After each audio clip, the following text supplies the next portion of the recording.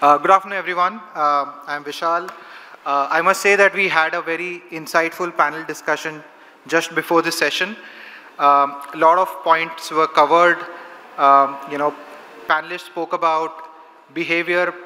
There were discussions around scale of CTV in India, and measurement was also spoken about. So, with me coming from Nielsen, in this session, which I'll be covering over the next 30 minutes or so, I'll try and touch upon and give our perspective of where CTV stands today and how do we see this medium grow in India in times to come. There are total 3 sections that we have put together in this presentation. In the first session, I'll be talking about the rise of CTV in the US, and we really believe it's important because in times to come, some of the patterns and insights that we see in the US would end up emerging in India as well. The second session is where I would like all of us to take a step back, zoom out, and look at where does CTV stack up today vis-a-vis the entire digital ecosystem. I think even in the earlier panel and some of the other sessions, people have touched upon the scale of CTV itself, whether it's large enough, meaningful enough. So that's what I'll cover in that session. And the third one being measurement. A lot of clients, leading advertisers, agencies that I've been speaking with in the market over the last 1 year, they are curious about this medium, but at the same time, they want us to help them decode this medium better so that they can take data-driven decision, they can invest more on this medium. So with that, I'll get started with the first section, which is essentially the rise of connected TV that we see in the US as on date. Now, this is a very telling slide, if you see, and let's focus on the chart on the left-hand side.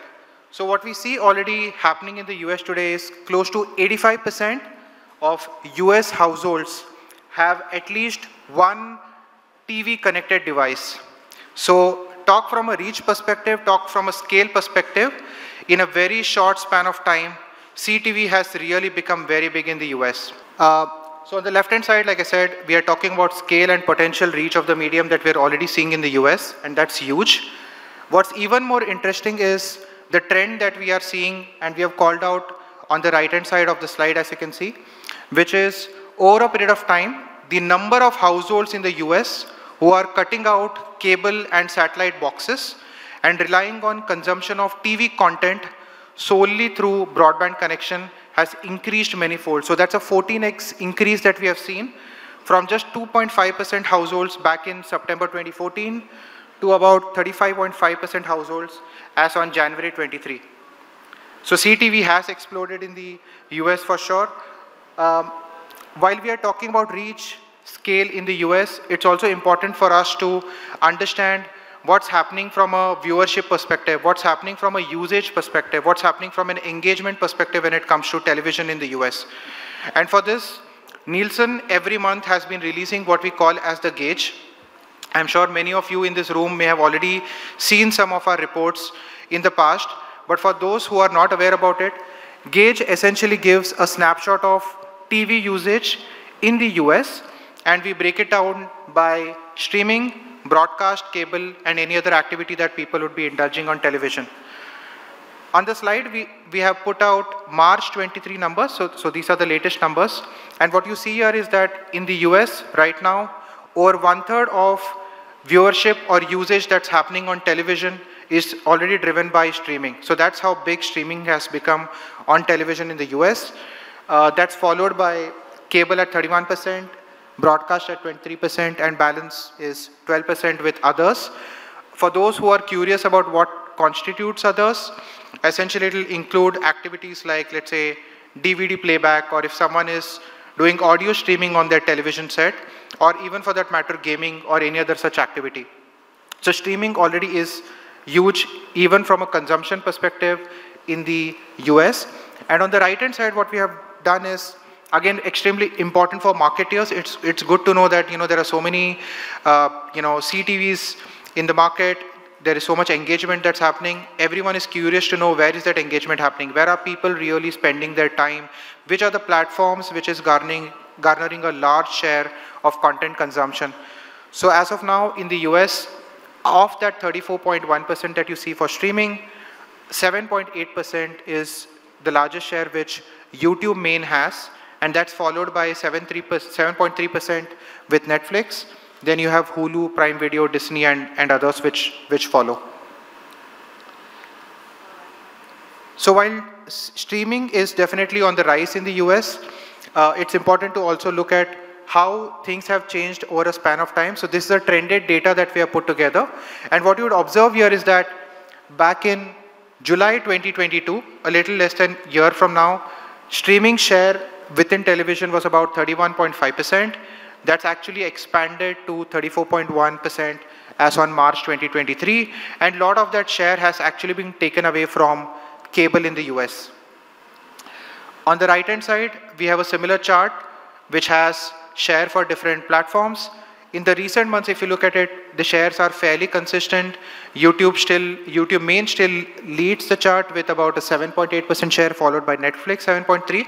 But in the last 3 to 4 months, what we are also seeing is, some meaningful, viewership that's happening on some of the other emerging platforms in the US. And all the data which I showcased on the earlier slides, as you can imagine, is possible only through data partnerships and some deep integrations that we have managed to forge in the US. So these are some of the valuable partners with whom we work very closely. So you have Samsung Ads, you have YouTube, you have Hulu, Roku, you have Amazon, who work with us, with whom we have integrations. And all these partners are also open from a transparency perspective to ensure that ecosystem is aware of what's happening within CTV, what's happening within streaming, what content are people watching, and over a period of time that helps entire industry scale from an advertising perspective. Coming back to India, and that's important for us to also look at what's happening in India. What does the digital landscape in India really look like?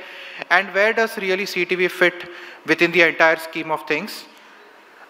We recently released our own internet estimate report for the market. Some of you may have come across our reports as well. And as on date in India, we have over 720 million active internet users. That's huge. Over the last couple of years, a lot of this growth in internet adoption in India, what we have seen has been driven by higher internet penetration amongst women audiences. A lot of this growth is also driven by higher penetration within rural audiences in India. A lot of this growth is also interestingly being driven by people in lower social economic strata of the society. So it's bringing about a more inclusive society within digital, if you will.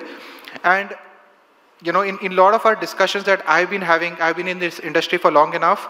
I remember there were times when there was a huge gender bias or a gender skew when we looked at digital. At one point in time, it was like 80-20. It's really heartening to see that over the last couple of years, that gap has really bridged. Today, within that 720 million audience that we are talking about, 58% still a skew, but much better than what it was maybe 5-6 years back. 58% of the share is with male audience, while balance 305 million active internet users in India are females. The other data point, and a very strong positive story for India, is rural. How quickly everyone is latching on to digital, is engaging with the medium, is consuming content, is making payments, is shopping online, and there is scale as well. So today, out of 720 million active internet users that we see in the market, a lion's share of that is actually coming from rural India. So 425 million out of 720 million are active internet users from rural India. Having said that, when we look from a internet penetration perspective, rural still lags urban. So about 48.4% of rural India is right now on internet, as compared to urban, which stacks at up 62.6%. Now, whichever way you look at it, whether glass is half full or it's half empty, there is still enough and more headroom for growth, both in urban as well as rural India, and this number will only increase in times to come. Since morning, we have been talking about CTV, we have been talking about streaming, we have been talking about content. What we all know is that India is a very content-hungry market, be it movies, be it shows, be it web series. We love watching our content. And from that perspective, it was no surprise that when we look at top activities that people indulge in online, video is right at the top. So video is the most sought after activity on internet in India today. And then you have other activities like social networking. Video calling obviously has picked up in a big way during and post-COVID as well, and that trend has not changed. And then you have others like audio streaming, playing games, making online payments, e-commerce. So these are the top activities that we see with video right at the top. Now, while all this engagement is happening, we also have to be realistic in terms of seeing where is this engagement really coming from. And all said and done, today still smartphone is the king when it comes from a device perspective, which people are using and leveraging from a connectivity standpoint. So today, our estimate says there are over 425 million smartphone connected users in the market. And when we look at connected TV in India, from a household perspective, there are about 18 to 22 million households who are CTV enabled and are consuming content on their CTV. There's a lot more data about these households that we have, but for you, we have also put a snapshot of what do these households represent today.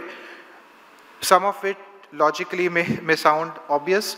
These are households which are affluent. They come from top 8 metros. These households are those which are over-indexed on digital activities like online shopping, grocery shopping, making online payments, e-commerce, and likewise. In times to come, obviously as CTV expansion happens, there would be a change in the profile of these households, as we will see. Now, if you remember in the earlier section, I spoke about the gauge that we release in the US, and I also spoke about how large CTV has become in the US. So there is already scale that we have in the US, and it was but obvious for us to also look at what's the kind of usage or viewership that's happening on television in the US. In India, like I mentioned on the earlier slide, while CTV is growing, smartphone still leads the market with 425 million devices which are connected. And hence, what we have tried to do is give you a gauge-like chart for smartphone in India. We recognize that in times to come, as this CTV ecosystem evolves in India, as it scales in India, we would look at, doing similar partnerships just like we have in the US and create a similar chart for India market as well. Now, till such time, let's look at what's happening in the smartphone ecosystem, and some of these patterns may again start emerging and what we may end up seeing on CTV as well. So first is, if we look at just time spent, back in January 20, on an average per day, a smartphone user used to spend about 3 hours and 19 minutes on his or her phone every single day. Come Feb 23, this time has increased to 4 hours and 21 minutes, which means there's been an expansion of 1 hour of time in users' life. So we all have 24 hours. Within that, there is that 1 hour of additional window of opportunity which marketeers have today on smartphone to engage and reach out to their relevant consumers. On the right-hand side, what we have done is we have given you a breakup of what do these people do on their smartphone every single day, right? And a lot of us may not even realize what we are doing. This is not a survey that we have done, but this is all passive tracking, passive measurement we are doing. Again, as you could have imagined, a lot of time is being spent consuming video content on smartphones. There is social networking, there is gaming, there is digital payment that's happening, but video still is very large on smartphone.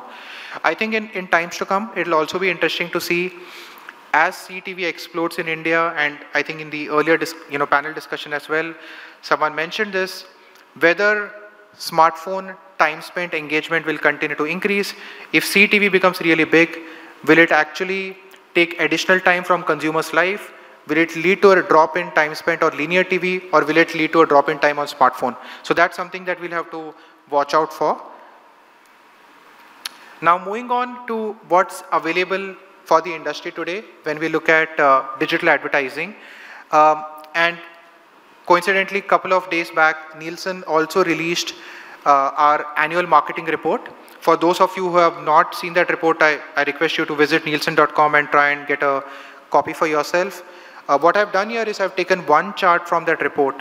And this is important because if we start with the headline of this chart, it says global ad budgets are leaning to CTV. So it goes without saying, this is what we are seeing across the globe, across all regions, and it's happening in APAC as well. Having said that, there is a downside to this spends that's happening on CTV, and this is basis the feedback that we have received from leading global marketeers, and what they have very clearly called out is that at this stage they don't yet view CTV to be as effective or more effective than some of the other established digital channels. So on the left hand side in the chart, if you look at it, it's a 5-point scale survey that we have done with leading global marketeers, and we have looked at the top 2 box, which is extremely effective and very effective, and we have ranked them based on the summation of the 2. So if you see CTV right now, from perception perspective, based on the data that's available for marketeers, stacks up 3rd from bottom, and the established digital channels like video, display, search stack up much higher. So what this also tells us is there is a need for measurement, there is a need for more empirical data that we need to take to marketeers to basically prove the efficiency and effectiveness of this medium so that they can take data-driven decisions and invest even more going forward on CTV. So as on date in India, when we talk about reach measurement, given that there is a lot of scale that we already see on desktop and mobile, and CTV is still, the journey has just begun, there is a reach measurement that's available at a fairly granular level across a host of metrics which is critical for clients. So for computer and mobile, you have metrics like tracked ads, unique audience reach, frequency, and GRPs. We have been running this service for almost 7 years now. For connected devices, we have rolled out tracked ads as a metric, but a lot of advertisers and agencies that we speak with, they also recognize that eventually what matters is reach, what matters is audiences. So in times to come, we would also be having similar metrics for CTV rolled out in India. This is a quick meta that we have put together based on all campaigns that we have measured on digital in the last year, in 2022. And what we did is we looked at campaigns which stack up in the top quintile campaigns. And while for digital we have been always talking about scale, what we are seeing is that from an investment perspective per campaign, if you look at it, the scale is still not there, right? Irrespective of whether CTV is there or not, scale on even desktop and mobile still is not very high. On an average today, when we look at top quintile campaigns, they are about 95 million impressions. And when we translate that to unique audience, it's about 26 million in-target unique audiences that advertisers and agencies are reaching out to. The largest campaign that we have seen last year from an in-target reach perspective was 201 million. So enough and more case for advertisers to scale up their spends on digital and have larger scale campaigns and larger volume campaigns going in. And that's actually better illustrated with this slide that I have here. So what we did as an exercise is we plotted a chart which had in-target impressions, which is tracked ads getting served in the market. And on the y-axis, we plotted in-target reach that advertisers are getting today, just to see if there is a saturation point which is creeping in much earlier within the campaign. What we find is that the scale of campaigns are definitely small, and that's why there is an absolute linear correlation that you see, which means clients can get a lot more reach from digital if they were to invest and have larger scale campaigns. What we also recognize is that larger reach will always come at a cost, because the more you try to go for reach and chase reach through different platforms, your cost of inventory is bound to increase, and that's where ROIs could get impacted in a big way. So as a second exercise, what we did is we plotted the other chart that you see on the right hand side, which is comparing in-target unique audiences that you are reaching out to versus ROI that we captured via MTA. And this chart essentially shows that if your campaigns are large in scale and you're ensuring that your campaigns by and large are reaching relevant audiences, your ROIs will also be very high. But if someone is chasing high reach without necessarily ensuring that your ads are seen by relevant people, you're bound to end up with lower ROIs, as is illustrated on the chart on the right hand side. Effectiveness, ROI measurement, extremely important, something which a lot of leading advertisers in the market have been measuring for a very long time. And most of you would be aware that we have been talking about what is the kind of ROI that I get from TV, what is the kind of ROI that I get from digital, what is the kind of ROI that I get from print, radio, etc., so that we could do some kind of a comparison and decide which is the best medium for us. Within digital, over the last few years, what we have also seen is ability to go more granular, which means today marketeers are not looking at digital as a whole, but within digital, everyone is wanting to double click and say, okay, what's the kind of ROI that we are getting from different platforms? Within platforms, what's the kind of ROI that we are getting from different ad formats? What is the ROI for running video ads? What's the kind of ROI for running audio ads? What's the kind of ROI for running, display ads? And now, as we work with these leading marketeers and as they invest on CTV, CTV is an additional data point that's also getting plugged in, so that very soon marketeers will start seeing what's the kind of ROI now CTV is garnering for them for taking that decision on where to spend and how much to spend going forward. This again for you is a meta-analysis of all the MMM work that we have done. And what you see in the charts are essentially median ROI numbers indexed to television. What stands out very clearly is digital as a medium has been delivering very high ROIs as compared to other media like print, like radio and OOH. Okay. Talking about reach measurement on connected TV, like I mentioned earlier, there are certain base metrics which is already available for desktop and mobile in the market, and it's but obvious that some of those metrics will continue to be rolled out in the near future for CTV as well. But there are certain additional metrics and factors that we all need to consider and be aware of when it comes to CTV and when we are looking at reach measurement. To start with, on the left hand side, very base metrics like I mentioned, volumetrics, demographics, audiences, given that all those metrics need to be there. But unlike, let's say, the way we have been looking at mobile, which is more of a personalized device and a lot of content consumption and hence ad exposure could be happening one-on-one, when it comes to CTV, the behavior could be much different. People could be sitting with their family to consume content and in the process getting, coming across ads on their CTV. And hence co-viewing becomes a very important factor that needs to be established in the market. And it's important for us so that we can do personal level measurement using co-viewing factor. What we'll also be introducing very soon is a metric which is called as demo efficiency rate. So on the next slide, I'll illustrate a bit more about it. But for us, all said and done, for us, even as Nielsen, to roll out measurement for CTV, like I mentioned, what's already happening in the US, it will require a lot of data partnership and deep integrations. It will require user registration data. It will require a lot of tuning data for us to more accurately give a read of who are the audiences who are getting exposed to your ad on CTV. And once that gets established, we will be at a stage where we can look at 4-screen cross-media measurement, which is linear TV, CTV, computer, and mobile. This is a quick example of the metrics that I spoke about on the earlier slide. So the first column essentially talks about tracked ads. 8 tracked ads as an example, uniquely identified as A, B, C, D, E, F, G, H. In reality, like I said, it's quite possible that on CTV, while one tracked ad was served, there could be multiple people who could have got exposed to the ad. So 8 tracked ads served could have translated to actually 10 tracked ads being seen on the other side of the screen. And that's where demo efficiency rate is what we are defining, which is nothing but 10 divided by that 8.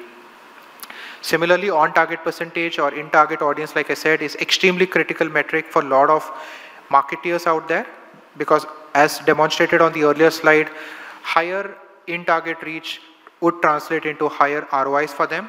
And that's where on-target percentage is something that advertisers, agencies are looking forward to measuring. Very simple math. In this example, there are 7 tracked ads which landed on the right audience out of 10 tracked ads served. So the on-target percentage is 70%. And similarly, we can derive the efficiency rate for target demo as well. So netting out, and with some closing points essentially, CTVs, right now I spoke about scale being 18 to 22 million. We believe in the next 5 years it could touch about 100 million in India. CTV audiences are upscale, they are affluent, they come from top 8 metros, they are over-indexed on certain digital activities. CTV impressions, again, like I said, we are already doing that measurement in the market. Of all the impressions that we tracked in 2022, 10% of the impressions are getting served on CTV, and that's bound to expand in times to come. From our marketing report, while CTV spends will continue to increase, marketeers need more empirical data. They need more data to get that confidence that this is the medium that I should be investing more and more on. And hence proving the effectiveness of CTV is a big ask which is coming our way. Currently, there is no reliable factor to arrive at co-viewing that's happening in the market, and it's extremely critical because CTV cannot be measured the way computer and mobile is getting measured. And Nielsen is working on creating that co-viewing factor for the market. ROI measurement already happening in the market. Marketers are double-clicking on digital, and now they're also wanting to know what's happening on CTV. In times to come, a lot of ROI-based studies will reveal where does CTV stack up versus other digital media, where does CTV, for example, stack up versus linear TV as well. So interesting times to see how that pans out. And finally, we recognize that getting reach measurement for the market is extremely critical for CTV. We are working on it. Stay tuned. You'll hopefully hear something from us soon. Thank you so much. Have a good rest of the evening.